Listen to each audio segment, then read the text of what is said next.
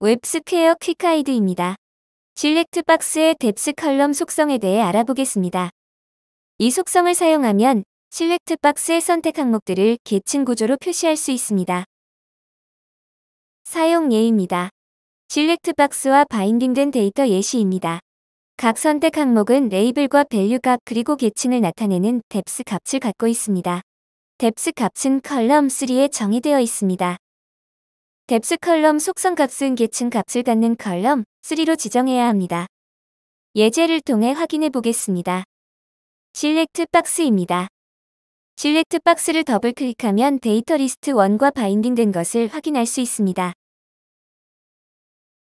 스크립트 탭을 클릭합니다. 아시아는 대륙으로 depth가 1입니다. 코리아는 국가로 depth가 2입니다. 서울은 도시라서 depth가 3입니다. 부산도 도시라서 depth가 3입니다.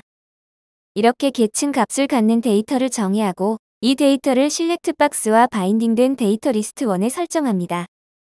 실렉트박스의 depthColumn 속성 값을 depth 값을 저장한 컬럼 3로 설정하십시오. 화면에서 확인해 보겠습니다.